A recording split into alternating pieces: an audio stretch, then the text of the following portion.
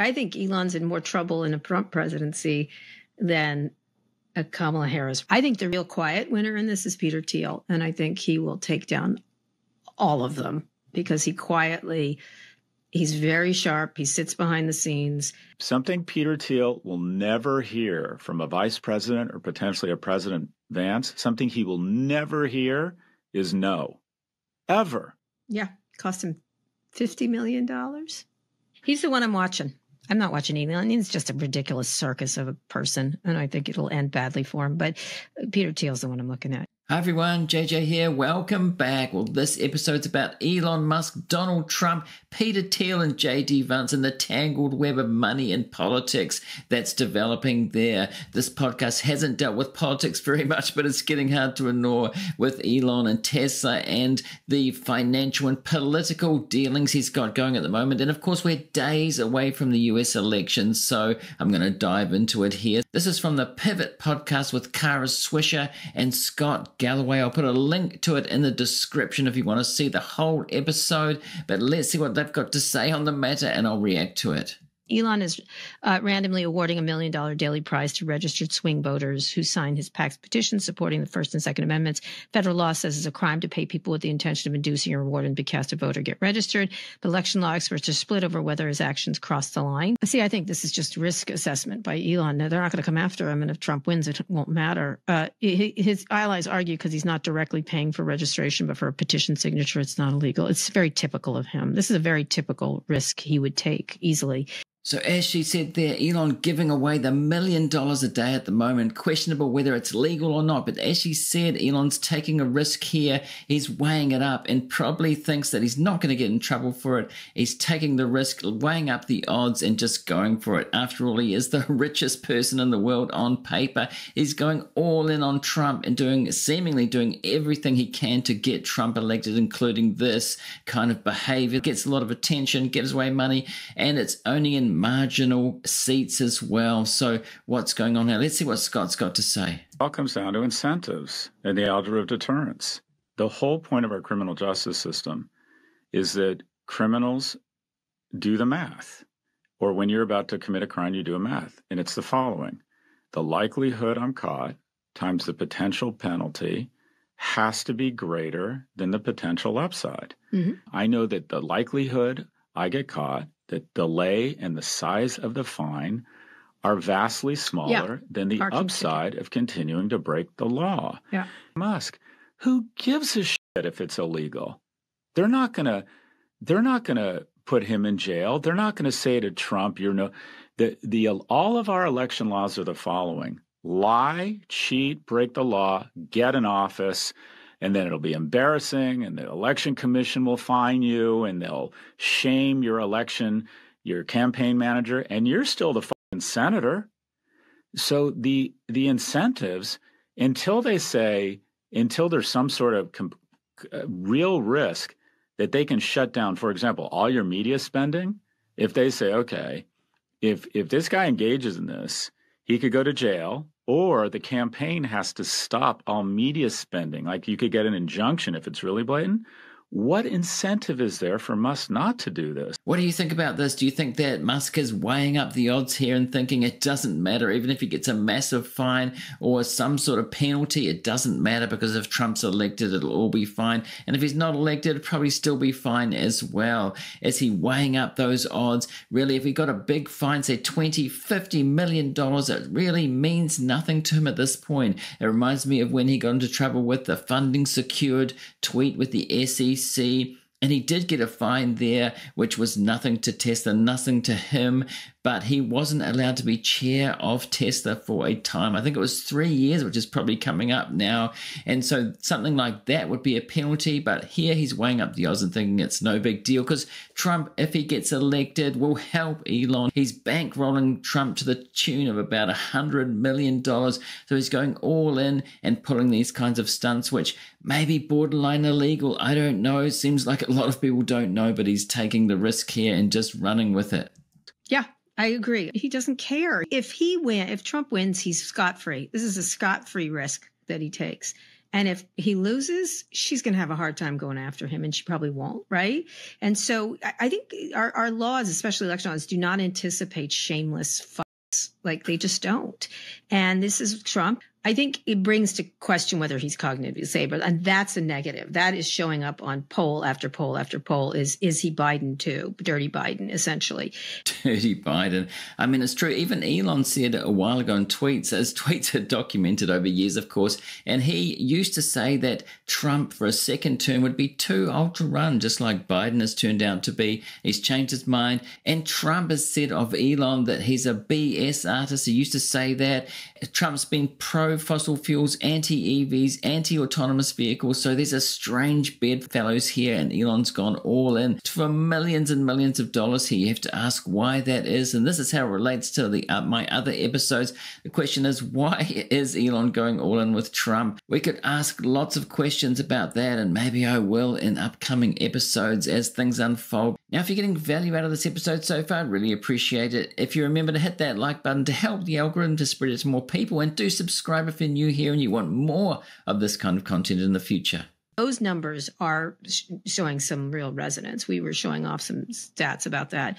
Is he too old to? And then therefore you're voting for J.D. Vance, who is paid for by Peter Thiel and Elon Musk, essentially. So I do think it's a risk for Musk to take, and he will take it because it will be advantaged. And if she wins, I think the risk will be problematic for him, but not fatal for him. You know, he'll just behave. Although saying she hates Christians and stuff like that shows that he's also has some mental problems.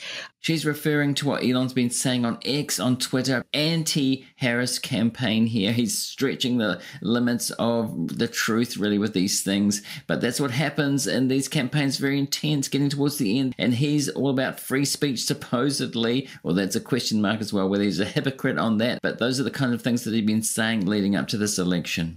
I think the real quiet winner in this is Peter Thiel, and I think he will take down all of them because he's very sharp. He sits behind the scenes. He and Elon did not get along before this, by the way, at all, in a way that was significant. So I suspect if Trump wins, there's going to be one ugly fight going on among those people. Okay, so that's interesting, bringing up J.D. Vance and Peter Thiel. So I've got Elon Musk versus Peter Thiel, but they're really on the same side in this one. Peter Thiel was all in on Trump last time. He even gave a speech and really was vocal and visible. This time he's in the background. Now, I did a episode on the other channel, the Stocks Today with JJ, about Peter Thiel, and they were asking him in the All In podcast when he appeared on that about why he's not more visible in this campaign. But really, as she's saying here, that he is behind the scenes, he is responsible, or it could be said, for putting J.D. Vance where he is, bankrolling him. So this is interesting, where Elon's being all in, being very vocal, being himself, being huge, and Peter Thiel just being in the background, but still having an influence without even giving a speech or anything like that. About a 1 in 3 chance, if Donald Trump is reelected, that he dies in office just based on his age and his body mass index. That means there's a guy who was a mediocre entrepreneur, VC at best, served 4 years in the Marines, which he should be honored for, got elected to Senate, 2 years ago? Mm-hmm. And this guy is bought and paid for by Peter Thiel. It's not his service in the Marines. It's not... He's a smart guy. It's not his book. It's not any of that. There's 2 reasons that Senator Vance could be a heartbeat from presidency and basically the president. There's 2 reasons. The first is Peter. President. The second is Thiel. Yep. Well, that's interesting, thinking about what could happen if Trump dies in office, which, as he said, was a possibility given his age and his lifestyle. J.D. Vance would become president, and then we've got Peter Thiel as one of his main supporters, and Elon Musk in the mix as well. These 2 billionaires, the tech billionaires, who do think similar things. They have a similar sort of philosophy. So this is developing. This is the tangled kind of web where we've got these 4 individuals, some sort of alliance, and we could investigate what the reasons behind this, what these billionaires want, if they can get their way in politics to get what they want. That's the one I'm watching. I think Elon's in more trouble in a Trump presidency than a Kamala Harris. I think he's got issues and, democratic issues of investigation and regulatory. There is going to be an ugly fight at the top there. That's interesting because Elon does have a lot of probes, investigations. There's been articles about that, a recent New York Times article about that. All of the investigations and probes into Elon's companies, including Tesla, including SpaceX. And so he does have something to benefit out of this if Trump gets elected. He's going all on Trump and giving nearly $100 million to the campaign. So Trump kind of owes him. That's the way that politics works. But Trump has been known to turn on people, fire people, get rid of people. So Elon's taking the probability here that he'll be okay under Trump. So we have to question whether he's going all in on Trump to help his problems that he's having with Tesla in the background. So will this actually help Elon? If Trump wins, I wouldn't want to be Trump. I think he's among some very difficult characters. I didn't see that. That's interesting. I didn't see that. But because the way I see it, and again, it just always, in my opinion, they're not going to get I'd along. love to write a book called Incentives. I just don't people connect the dots. But yeah. Charlie Munger talked about incentives. Look for the incentives all the time in investing. He said that. Look for the incentives. Here are the incentives. And this is what's so dangerous about not immediately having a gag reflex around a move to autocracy. There's greater incentive to support Trump than Harris if you're famous or you're because here's the thing. If you're Elon Musk and you support Trump very, very visibly and Harris is elected, they're not going to punish your company. They're not going to put you in jail. They believe in rule of law. Donald Trump is saying, if I'm elected, I'm going to prosecute Google to the full extent, or Jews, it's your fault if I don't get elected. So all of the incentives are, okay, if I root for this clown and he doesn't win, I'm okay because the other side believes in rule of law. A lot of people would say that that's not true, that they do want to prosecute Elon in certain ways. Elon will probably say that if Trump doesn't get elected, and he kind of is saying that people are after them. He's implied that on X from time to time. Elon implies that he's an underdog and there's a lot of people against him, but you have to say there's a lot of government money going to Tesla and SpaceX in terms of contracts and credits.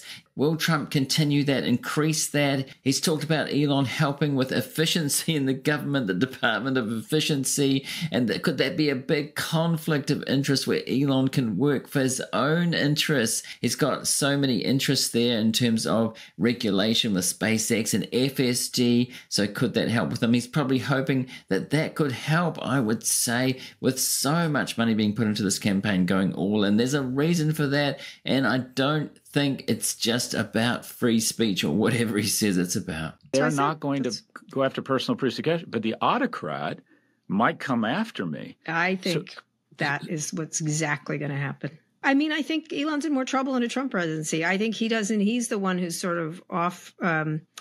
He's got obviously some not cognitive issues. He's really lost his mind in many ways, allegedly. I think Thiel is pulling all the strings here.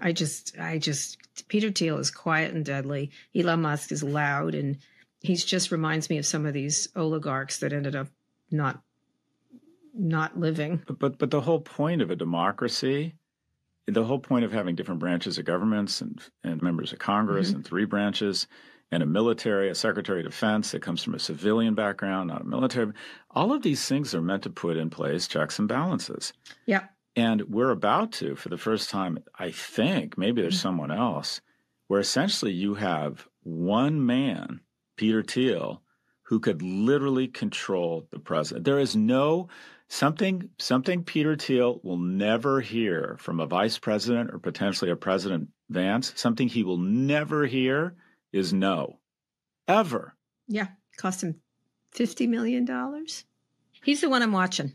I'm not watching Elon. He's just a ridiculous circus of a person, and I think it'll end badly for him. But Peter Thiel's the one I'm looking at. Well, I think this is fascinating. What do you think about this with Elon and Peter Thiel really vying for influence? It could be argued control of higher levels of government. These two billionaires really trying to get some sort of control on government for different reasons. We could talk about what those kind of reasons are. Let me know in the comments. I'm sure there will be comments about this being political, being close to the election. I actually can't wait till it's over to see what happens and for all of the debate, a lot of the debate and all the circus going on to be over. I'm not sure it will be over. If it's a close election, it could go on for months and months and could get worse. It could be chaos, but we'll have to see what happens. Let me know what you think in the comments. Now, if you don't know, I've just launched YouTube memberships. There's still Patreon, so now you can choose between the two. They're the same price and similar perks, very similar, the same content, exclusive content, early access to new videos on both platforms. Hit that join button on YouTube and there'll be links to Patreon and the YouTube membership in the description as well. Hope to see you there. Now, if you're watching this on YouTube, I'm going to put a link to a related video on screen and also in the description for those watching elsewhere. And thanks to everybody for watching, and I'll see you in the next one.